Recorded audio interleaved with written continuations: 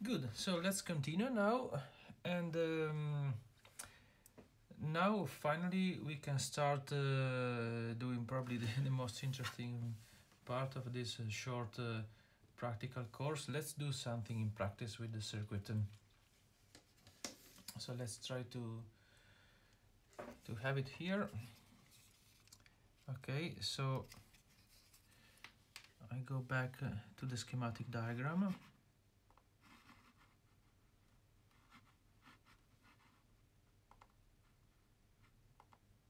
Okay, so let's try to quickly verify the circuit at least a little bit, and then we have to program Arduino and to understand how to use this thing. Okay, so here we have our TL084 microchip, so the quadruple op amp. We said that here we have the notch, so this pin should be the pin number 1. This one, 1, then 2, 3, 4, 5, 7. Then we count it like this, 8 till 14, the last one here at this side. So we said that in the real circuit we don't have those two resistors, which are there only for purpose of not making the simulation to get crazy with these infinitive numbers. Then those two capacitors, let's concentrate on them. So they are polarized capacitors, and they are connected back to back like this. This is a popular solution in order to transform a polarized capacitor into a non-polarized capacitor. You connect them back to back like this. So this is why we did it, and we had to use this polarized capacitor because we have this very big value, 100 microfarads, which is big for a capacitor, and we had no other alternatives because there are no unpolarized capacitors with this such big capacitance. This big capacitance is needed according to those two R1 and R2 resistors in order to produce the beta transfer function with a cutoff frequency which is good in order to cut off the 50 Hz noise. So basically those values are setting the cutoff frequency of this beta, and therefore 1/beta filter implemented by the two input stage high gain amplifiers here. Okay, so pin number, yes. There is one student who wants you to add him in the class. Excuse me, could you please repeat the question? There is one student, Lorenzo. Okay, I see. Thanks. Admit. Lorenzo is admitted. So welcome, Lorenzo. Okay, so let's continue from here. So now let's concentrate on pin number 14 and pin number 1. So number 1 and number 14. Of course, a different layout of the circuit is possible because I can use whatever amplifier the way I want. They are all the same. But I chose this thing because of reasons of routing. So this layout is convenient in order to mount the circuit on this small breadboard. Otherwise, if you use another part, A, B, C, or D of this microchip, then you might have a cumbersome wiring, difficult to connect each part because this breadboard is pretty small. So it is always a good idea when you design a circuit, a practical circuit, to have the schematic according to what will be the layout, and you have to take into account the datasheet of the components for this. So those things here are drawing, so you can connect them easily by drawing lines, but in real life it's not like this. We have physical constraints. So 1 and 14 we said, okay, so the 1 is connected to number 2 by means of a resistor. So, and here we have this resistor here. So there is this red little bridge that goes to one side of this resistor, and the other one is connected to pin number 2. So this resistor here, the one that I'm touching, is a 10 kilo ohm resistor, is the R2. So similarly, similarly the 14 should be connected to the 13 by means of R1, and here we have the pin number 14. There is this orange bridge, then this orange bridge is connected to this resistor here, which goes to this pin here, which is connected to the 13, so 14 to 13 through R1, and we have it.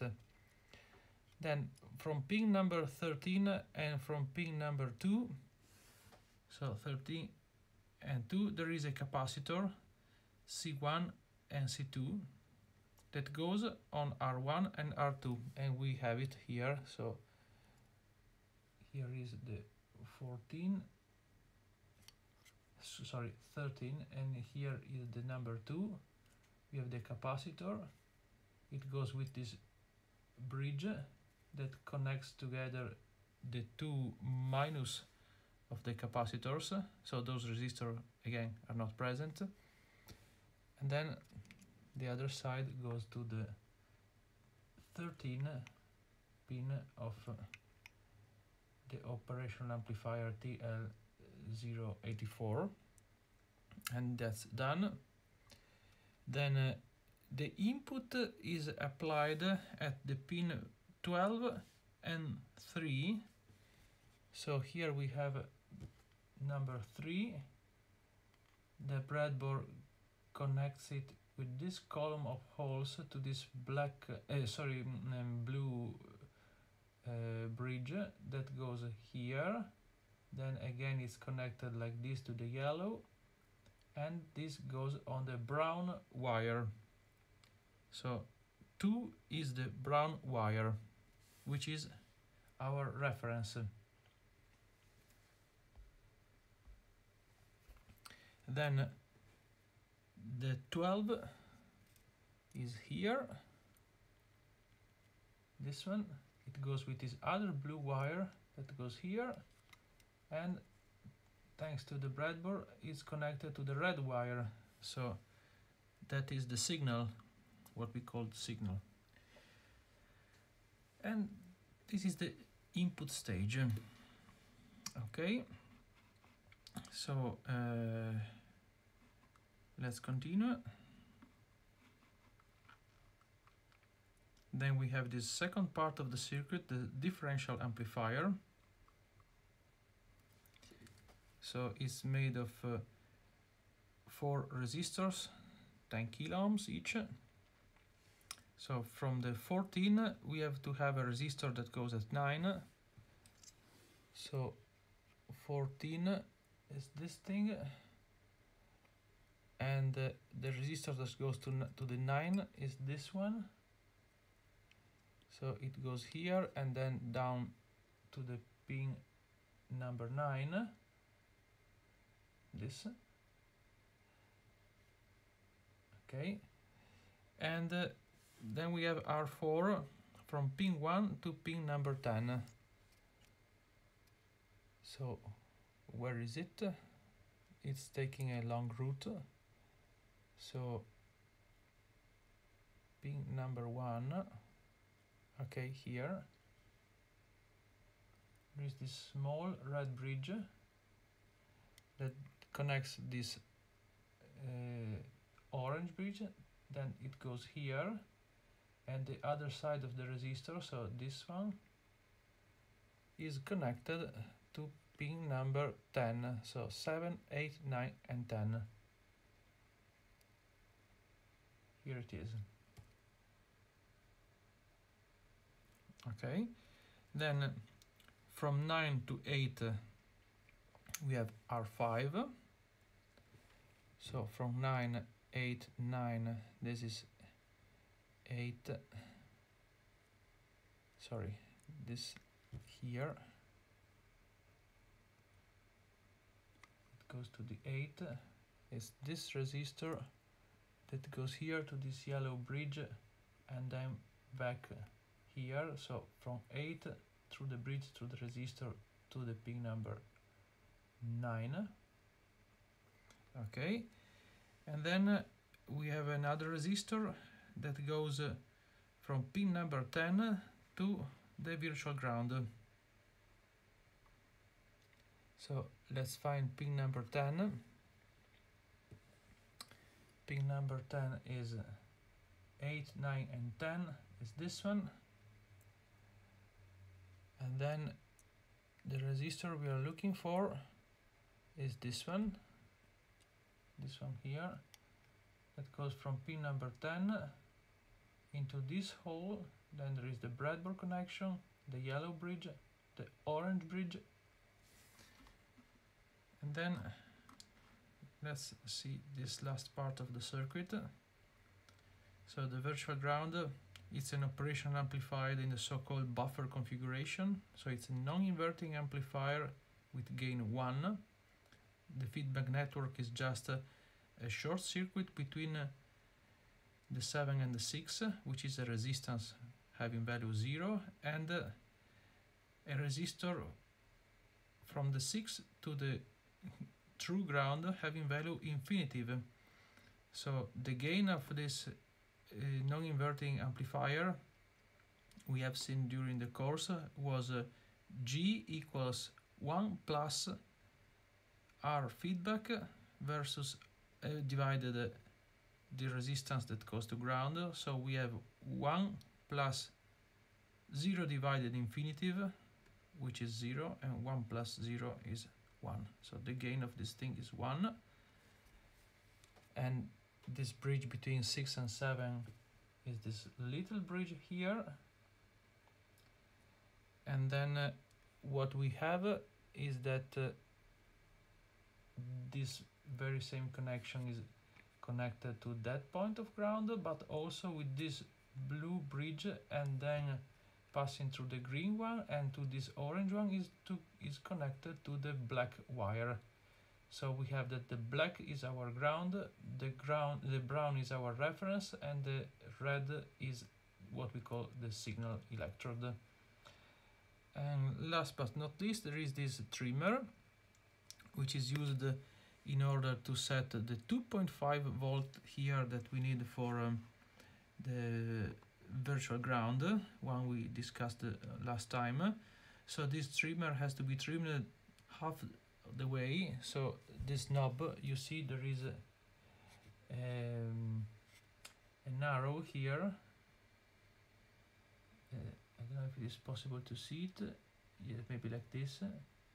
So this thing is telling the direction of the slider.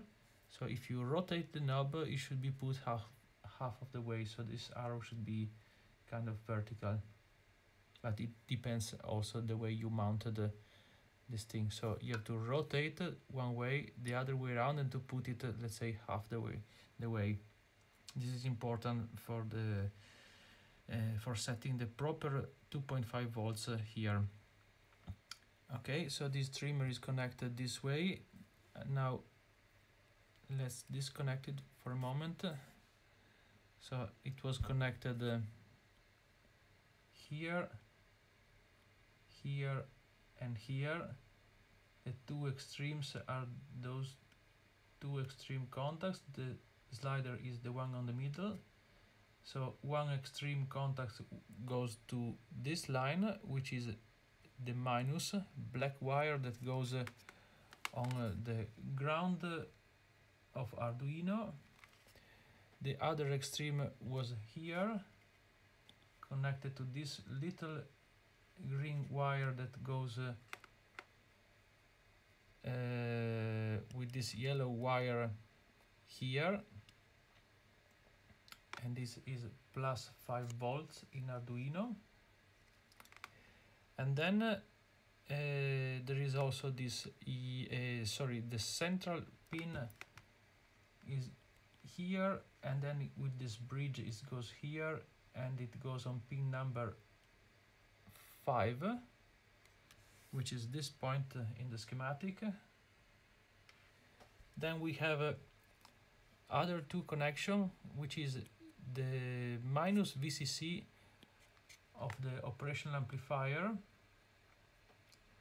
and according to the schematic diagram minus VCC is on pin 11, this V, capital V minus.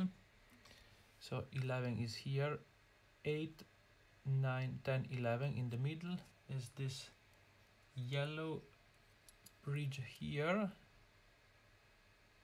that goes on this line, minus VCC. And the plus is on pin number 4. So as it says here, this is the positive supply of the microchip that goes here together with the yellow, together with the plus 5 volt. And the last connection is this long red wire, which is the output of our amplifier, which is this one, the output of the differential stage, the pin number 8. So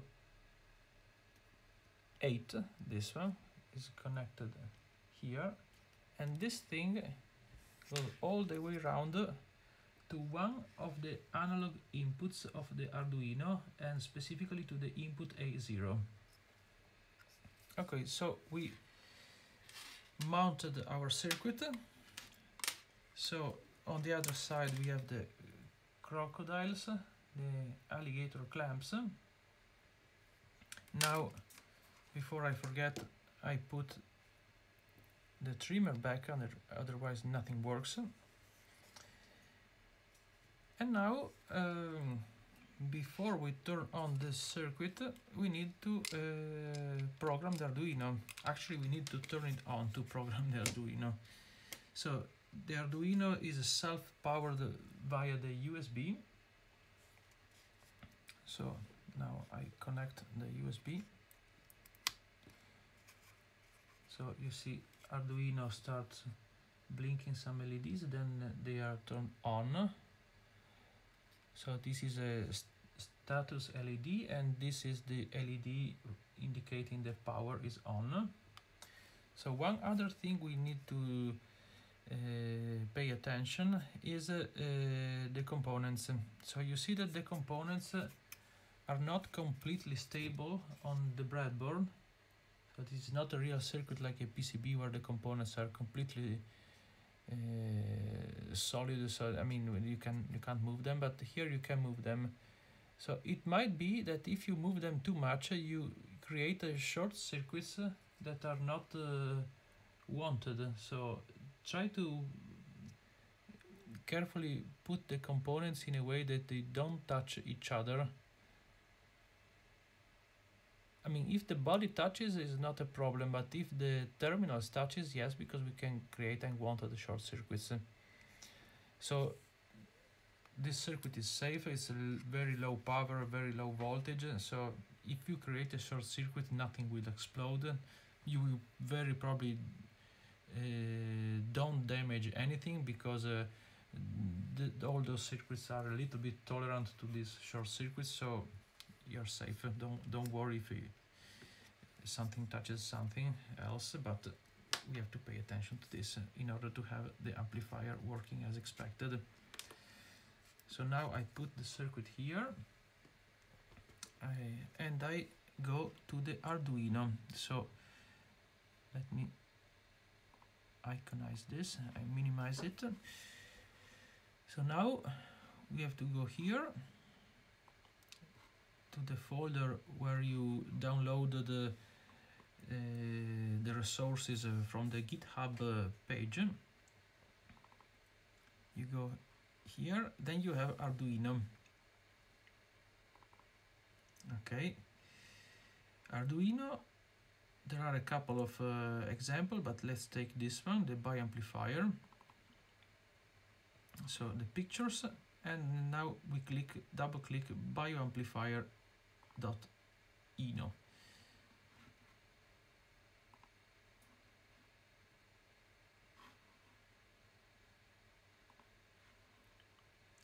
Okay, so are you there? Are you all into this Arduino software? Yes. Okay, good. So let's try to understand a little bit of this code.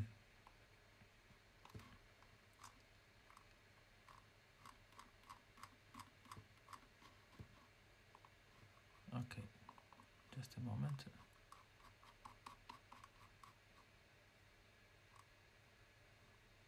Okay.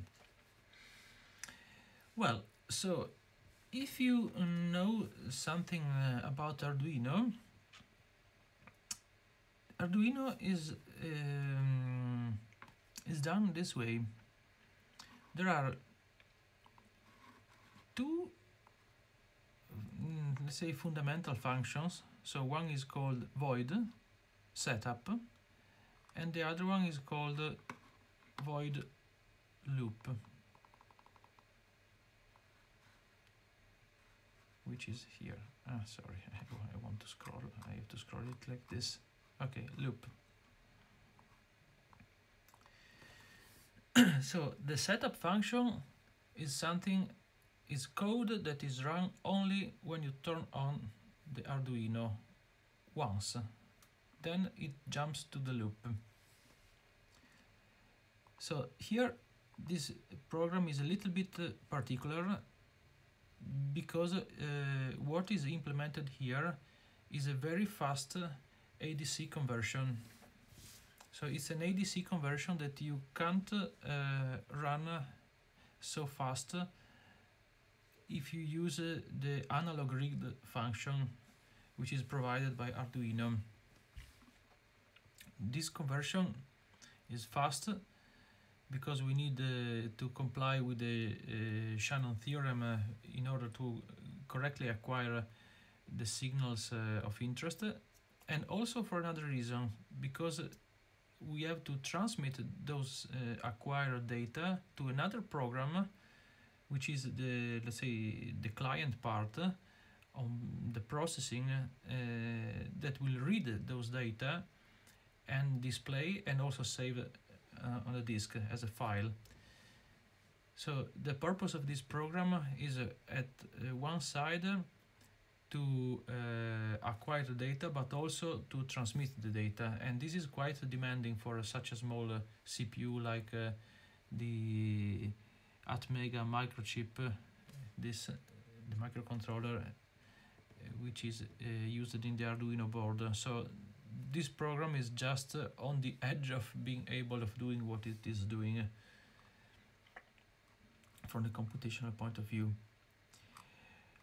Okay, so let's have a look of it. There are a lot of technical things that goes beyond the scope of this presentation, but let's try to comment it. So on the setup, there is this block ADC. So it is doing something in order to adjust some internal things internal to the microcontroller that allows the analog to digital converter to work the way we want. So it is setting some variables which corresponds to internal pins, internal connection, let's say internal registers of the microcontroller, in order to set the clock frequency and the analog conversion. So you see here we can set the sampling rate, and the sampling rate is our delta time after which we take a sample. If you read the manual of this microcontroller, it tells you that the sampling rate of the ADC is set according to this formula, and it takes 13 clock cycles. So the clock is, if you remember, the microprocessor paradigm is set by the frequency of an oscillator, which tells how the instruction is passing, the program counter is moving from one instruction to another one. And so we need to set a couple of things like this internal register, and we need to tell the program that we have our input connected to the input A0, and this is done by setting those internal registers. Then another thing that we can do, and we do, is to set a sort what is called a prescalers. So this thing is a sort yes. I'm sorry, I think we are having a problem with one of the Arduinos. Okay. Maria.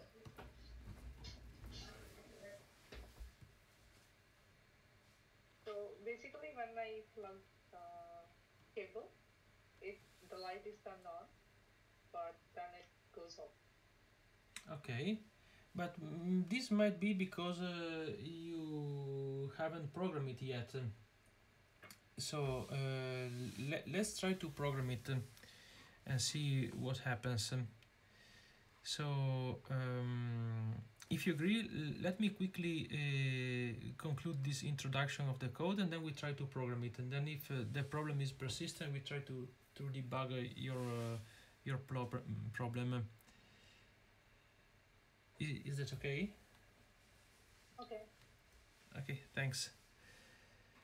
So we set the prescaler in order to set the sampling rate.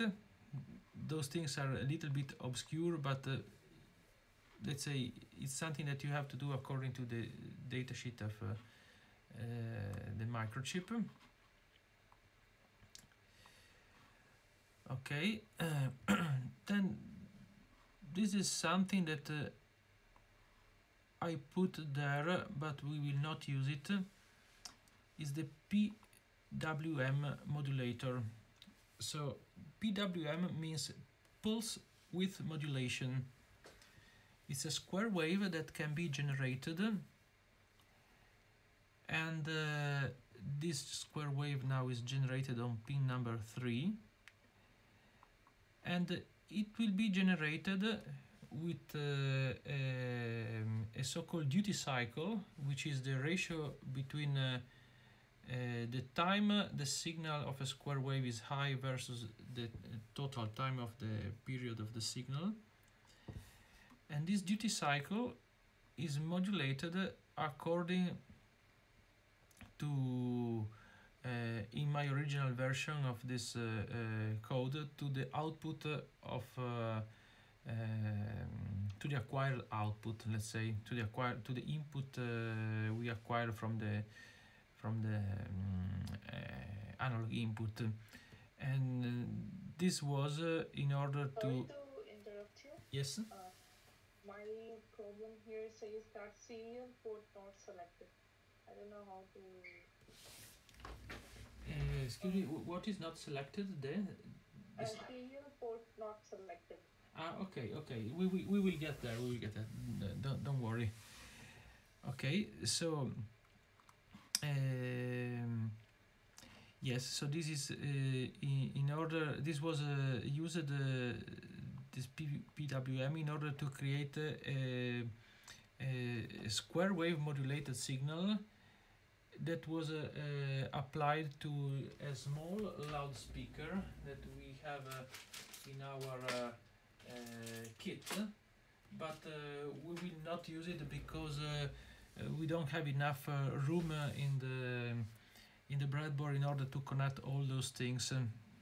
So let's say that this piece of code now is there, but it's dead. Let's say we not use it. Okay, then let's finish this thing. So this part is an interrupt function. So it's a function which is called self-called, let's say, internally from the Arduino microprocessor every time the analog to digital converter has done its conversion, and once the value is here and is put in the variable x, then this function serial.writex will write it as a byte, so an 8-bit value byte, so 8-bit of data through the serial port to the computer. So this is the reason for which the loop function is not doing anything, because all the trick is done by this ISR ADC vector interrupt. So the interrupt functions are functions that are called when something triggers them. In this case, the ADC converter automatically stopped the execution of the Arduino loop, which was doing nothing actually, and it jumps there in order to execute that interrupt function, and then it goes back to what it was doing, but it was doing nothing. So basically this program is very fast. It's a very fast loop where the ADC is continuously acquiring data at a data rate according to what we set on the prescaler and whatever, and continuously output the data through the serial port.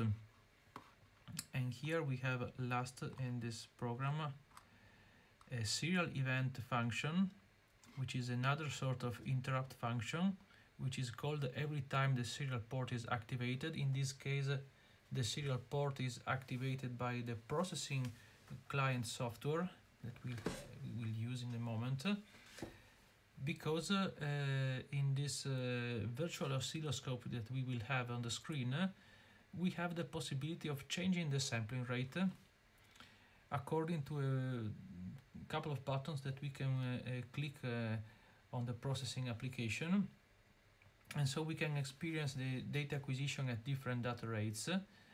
And so when we do this, the serial port of Arduino will be activated, but the other way around. So now it's not writing data Arduino, but it's reading data. So whenever we write from processing to Arduino by clicking the button, Arduino will receive something, the serial event function will be invoked, it will read what it will read. So, and there are three things that this function can read. Sorry, let me make it smaller like this for a moment.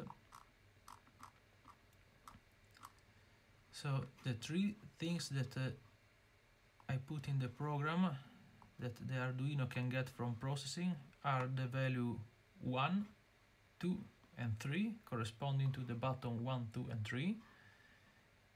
And if I press one button, I will do something on this internal register in order to set the data rate to a certain value I want, and to another one, and to another one, corresponding to a sampling rate of 38.5 kilohertz or 19.2 kilohertz or 9.6 kilohertz.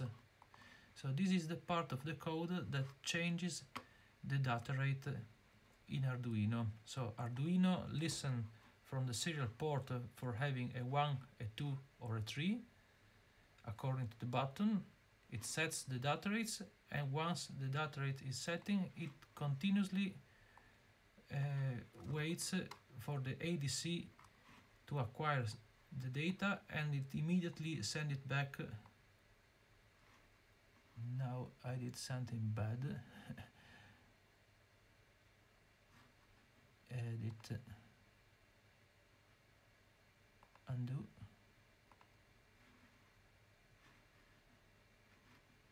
Let me close this because now, okay, no, other, because with the mouse here on the iPad it's difficult. Okay, let me reopen it.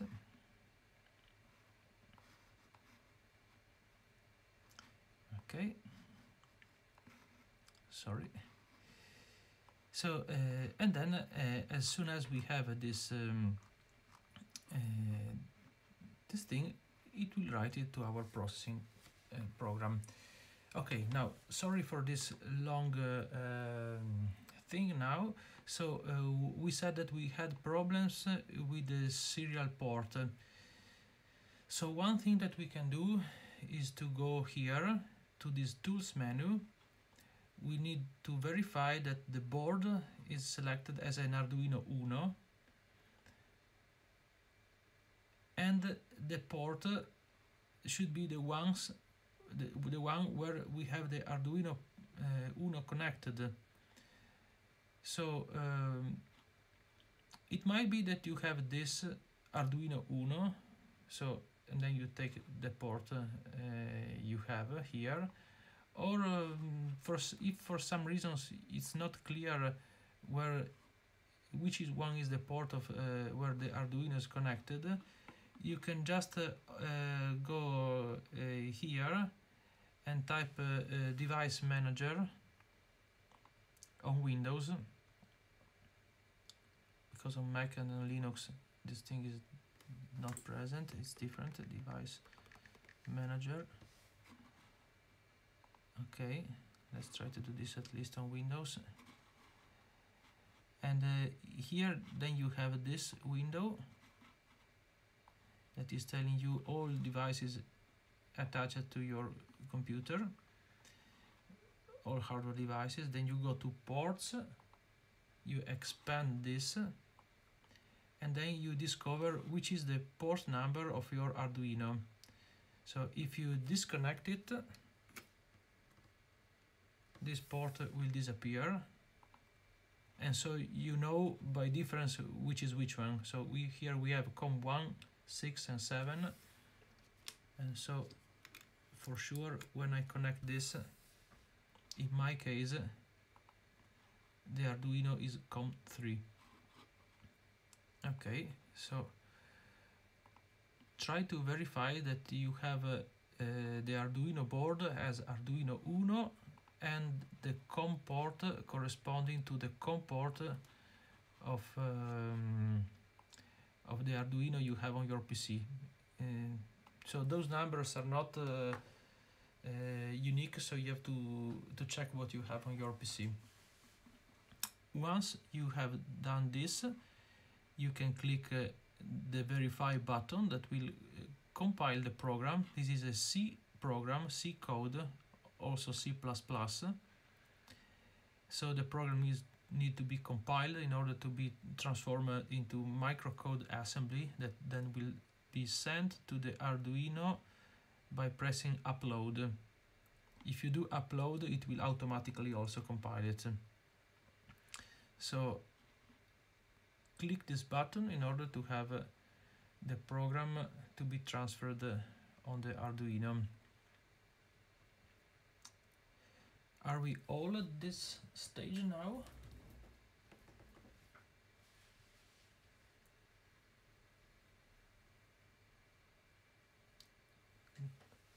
Could you all program the Arduino, or you are still experiencing some issues?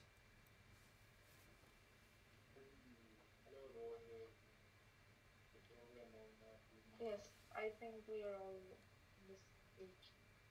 Okay, great. Okay, so if now we are at this stage,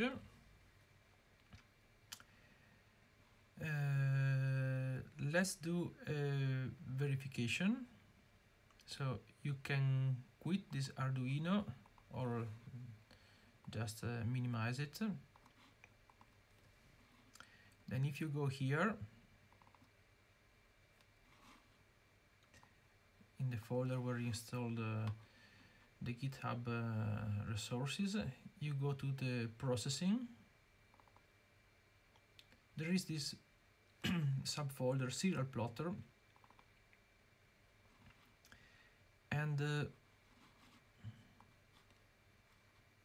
is this serial plotter.pde, which is the program we need. So you double click it,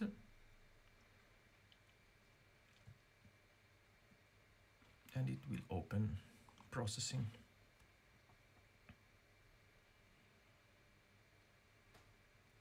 Okay.